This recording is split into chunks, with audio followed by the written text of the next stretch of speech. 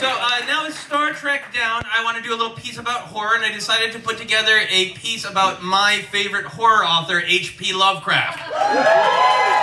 So a lot of you are familiar with H.P. Lovecraft. For those of you who are not, H.P. Lovecraft was an effeminate, xenophobic Anglophile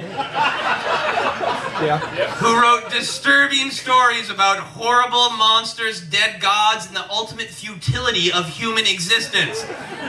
So what I did is I wanted to take some of those ideas and make them more kind of approachable to children. So I've written kind of a Lovecraft for Kids story called The Thing That Should Not Be Under Your Bed. And here's a little picture of the thing that should not be under your bed. Page 1 of The Thing That Should Not Be Under Your Bed. Page 1. There is a monster under your bed right now.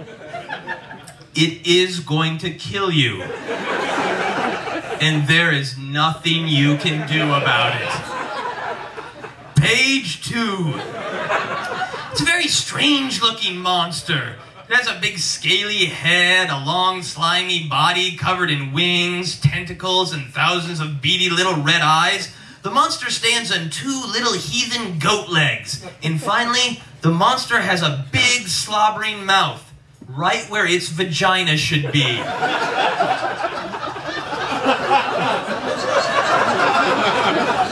A vagina with teeth is called a vagina dentata. I heard woo and ew. Fair enough. The term vagina dentata is something you will only learn if you go to college and get a useless liberal arts degree. And even if you do learn it, where are you going to use it?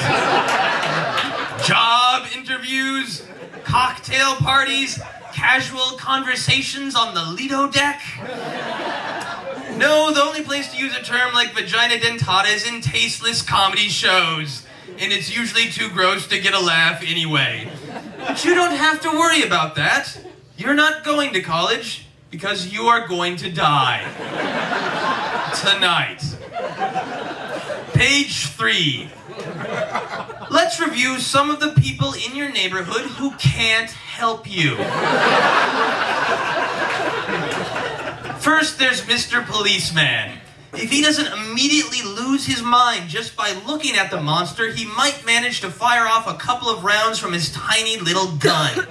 This is like casting a vote for a third-party candidate. It is a nice gesture, but it's not really going to do anyone any good. Then there's Mr. Priest. He's totally useless. Now, Mr. Librarian, he's your best chance.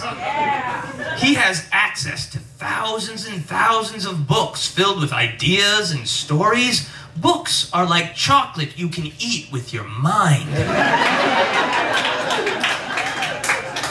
Unfortunately, some books aren't very good for you. For example, there's a book called Ancient Sociocultural Iconography in Demonological Incantations for Dummies, also known as the Necronomicon. For some reason, Mr. Librarian is willing to check that book out to any yahoo with a library card and a photo ID. Which brings us back to your daddy. Page 4. Your daddy is actually the reason the monster is under your bed in the first place. You see, your daddy is a cultist. Your daddy used to think that people who dress up in weird robes, perform ancient rituals, and worship dead gods were bad people. Then he realized that was a pretty accurate description of most religions. So what the hell, he reasoned. And before he knew it, he was out in the woods, buck naked, chanting in the obscene tongues of long-forgotten languages and sacrificing innocent little bunny rabbits, one after another. It was like Easter. An endless bloody Easter of death. Page 5. The end. I know! It seems sudden, but really, what more is left to be said? There's a monster under your bed and it's going to kill you. We've known all the important information since page 1, haven't we? And yet, you would like a moral to give a sense of conclusion to the story, wouldn't you? After all, that's why we tell stories, isn't it? We flail and grasp at all the events and ideas of our lives and try to wrestle them down into something tidy and reasonable with a beginning, middle, and end. When in reality, we have no control over most parts of our lives. Certainly not the beginning, sometimes the end, but mostly we just get to fumble about with the middle.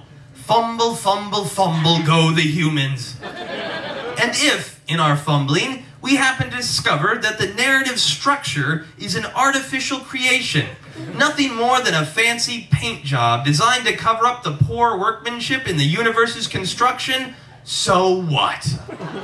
It's nice to share stories with friends.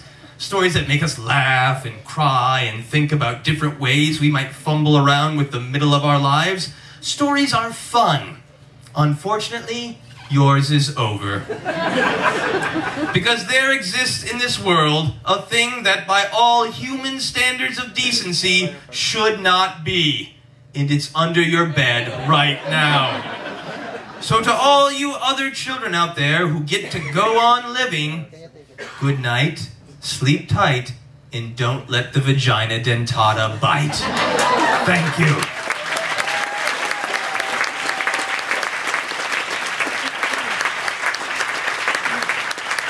So now we're ready.